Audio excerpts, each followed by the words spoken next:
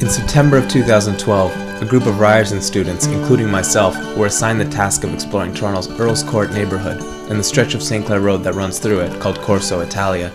Our initial encounter with the neighbourhood revealed a street lined on both sides by a vibrant collection of cafes, clothing stores, and restaurants. Soon after, we took a trip to the city archives to try and get a better sense of the history of the neighbourhood, but discovered there was not much to be found. The strip as it appears now was forged in the 1960s by a wave of Italian immigrants, but the archives are predominantly concerned with the 1900s and earlier. Talking with the citizens of Corso Italia revealed to us that the ensuing years have seen even more change, with influxes of Portuguese and Latin American communities, as well as generally younger families, further transforming the rich tapestry that makes up the neighborhood. Our search for a more active, living archive of the region eventually took a detour into a bakery named Tre Mari. Admittedly, this had a lot to do with the fact that there was a delicious smell wafting out of the storefront. But Tre Mari, it turns out, is very special, having endured amidst all this change as one of only a handful of family-owned businesses that are still standing after 50 plus years. I'm very proud to say it's been here for 52 years. Okay. And I'm very proud to say that it's the third generation making the bread and working here, and it's a good thing.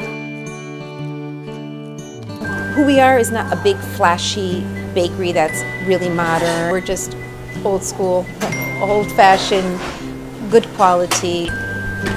We just want you to come in to relax, have a laugh with you, sit with you. See the same faces day in and day out is wonderful. There's always a story. We discovered that Tre Mari is not only a bakery, but also a cafe, a catering company, and a department store. We found a floor space perpetually filled with customers coming and going. Young couples who have arrived for espressos, grandmothers buying ingredients for dinner at home, commuters just stopping by to grab some freshly baked bread. Its walls are lined with black and white photographs, offering generous access to its past. We soon learned that Tre Mari has been guided by the DeLeo family, starting with founder Vincent DeLeo, who have worked hard to keep it a cornerstone of the community. I started working here when I was around 13 years old. Because we were at such a young age, it just felt so natural. Now it's just embedded. We are today who we were from the very beginning when my mother and father-in-law started it. They were hands-on, one-to-one with the customers. And I see that with my sons. The bakery just kind of connects everyone. Doesn't matter where you come from, doesn't matter your background. It's like, food is like a language for people, and that's really beautiful for us to see that. Inspired by the work of theorist John Hartley, who suggests researchers broaden their considerations for what an archive can be, we began to consider Tre Mari and the DeLeo family as resource locations. The photos on their walls and the anecdotes the family themselves happily offer up are part of a long-time tradition of curating their own history and connecting with the neighborhood around them. But as times and demographics changed, the DeLeo family began to consider new ways to achieve meaningful connections with their clientele. In the last 3 years, we see another change. There's definitely been a change in the types of people that have moved into the area. See our clientele that's sort of younger and hipper and cooler, like that's what we need to access. I remember my mom saying, okay guys, like it's really time for us to start evolving, and it's time for us to start, you know, doing things a little differently now. And then we started with just the bare bones, just breaking it down and figuring out what was the most important thing we wanted to say. And then we divided the website. We kind of said, okay, what is the website going to tell people? It's going to tell people about our products, our specials, our history. Because our history was the most important thing, because that's always something that really captivates people and it warms your heart. Different generations are really tagging on to social media.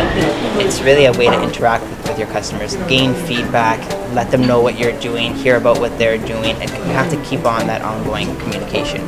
By doing that, I mean, it's even better than pumping out ads, because they're not just seeing your name, they're not just seeing what you have, they're getting to know you. For example, if we were to tweet something, I think it's smarter to tweet something like, I just took out 10 hot steamy pies from the oven, instead of like, hot steamy pies from the oven, $10.95 today only. It's like, who is that? But if you kind of make it like we're in the middle of doing it, and I'm like, oh wait, I gotta tweet this quickly before, you know, I take the pies out. That's like, you feel like there's a face to a corporation and a company. And that, I think, is what he's saying too. It's like, that's the way they access people personally, knowing their lives, helping them. I mean, I could tell you a million stories of, you know, what would happen behind the cash and the relationships between the customers and my grandparents. But for us, it's different. For us, like, now that's the way we're going to access them, is personal through Facebook and Twitter. We asked JP to guide us through the virtual spaces that make up Tre Mari's social media presence. He navigated through their Facebook and Twitter archive, as well as the Tre Mari website blog, all of which he helped design. He described to us the people, the pictures, and the moments of interaction with the community that he encounters every day. My goal with Twitter is just to get a vibe as to who's using it, what are we doing, and what's most important to tell them at the time. It's also to see what people are saying about us. So without just looking at our mentions, I try to see if people have been writing to us or writing about us. Nothing like Tre Mari Bakery and an espresso to celebrate a birthday. That's really nice. This girl comes in a lot with her nonna, and her nonna used to be really good friends with my grandfather. I remember with the day that she came to pick up all these pastries and she was asking me for help as to what she thinks her nonna would like, and I know what she gets every time, so I kind of helped her with that. Even pictures like this, just when I see our workers doing cool things like taking bread out of the oven or checking it and whatnot, it's really, really nice. I remember this happy that girl I was just talking about mentioned, you should post up pictures of you guys doing different things as you work. So I commented or posted it up saying, you asked for it, happy, and here it is. Purchased an iPad for the store to kind of help get people right then and there to start liking us and offering incentives and whatnot, and that's brought it up a little bit more. To visit your friend is a lot more personal than just going to shop for a sale, and that's not what I want to gain. I want them to come here because of how my grandparents got them to come here, which is to meet up with one another, have a coffee with your friends, and that's the relationship they were able to grasp just by their own form of social media, just by speaking to their customers, and that word of mouth kind of took off. But for us, I have to gain that through the internet, and it was difficult at first, but now it's not so bad. I mean, sometimes I'll be in the midst of a thread going on talking to somebody, and then we'll kind of end it with, all right, well, I'm here now, why don't you come by and have a coffee with me? The virtual and physical spaces that make up a place like Tre Mari don't always perfectly reflect each other. We asked the DeLeos to tell us about some of the challenges they have faced forging an online identity within their community. I cannot take the smell of a bakery and put it on social media, and it's like an overcoming feeling of just greatness and freshness. The smell coming in on a cold day, it's unbelievable. You can't take that and put that on social. I mean, Twitter was great, even Instagram was awesome. I mean, it picked up a lot faster, but Facebook is really tough. It's tough to get people to really